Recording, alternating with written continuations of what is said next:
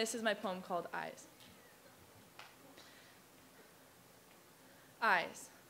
Watching, waiting, expecting, just daring me to make a mistake. Every step I take, every syllable, every blink, just hoping for a mess up.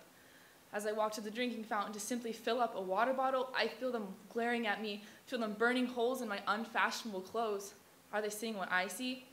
I can only imagine they're looking at all of my imperfections, the bump on the bridge of my nose, my uneven eyebrows, the pudginess on my stomach, even the way my face looks when it's resting. Even when I'm sleeping, when my mind should be completely at peace, it isn't possible for everyone to be looking at me, yet it is, all of those watching, judging, staring eyes. Late at night, I sit looking into his deep, dark eyes, darker than the mascara around my own, darker than the crow sitting on the power line, waiting for another victim to scavenge upon. But this time my eyes are the ones watching, waiting, expecting. I feel those tempting, dark eyes drawing closer to mine, and my head starts flooding with thoughts.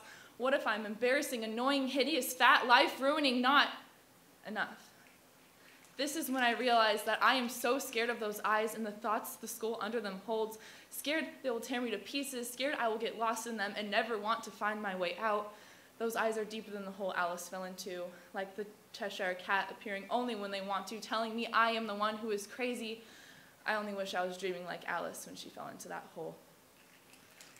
Those eyes will not, cannot, do not give me 1 minute of silence. They're always there telling me that I am not and never will be worth anything, demanding from me every waking second be spent thinking of ways to please these eyes. Thinking of ways to turn me into their own painting, their masterpiece, but I am not theirs. I am my own frickin' masterpiece, greater than the one Van Gogh, Da Vinci, or Dali could ever paint, more intricate than Starry Night or the Mona Lisa. I am a painting that has been splattered with the colors of life. I felt all the hues, ranging from anger to joy, from passion to sorrow. All of the colors painted on me are different challenges, different obstacles. People tell you that eyes are the window to the soul, but these eyes never were looking at my soul.